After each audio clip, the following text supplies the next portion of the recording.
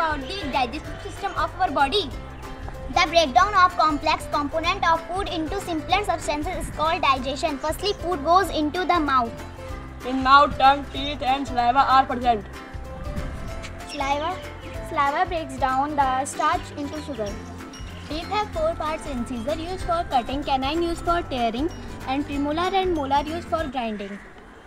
Tongue have taste bud and mix the food with saliva. Esophagus passes the food into stomach. Stomach release HCl, mucus and digestive juice. HCl kill bacteria that enter with food. Mucus protect of the lining of the stomach. Digestive juice digests protein. Pancreas release pancreatic juice which digests carbohydrate, fats and proteins. Liver release bile juice stored in gallbladder. Bile juice digests fats. Small intestine receives juice from liver and pancreas. At last, food broken into glucose, fatty acid and amino acid. Thank you.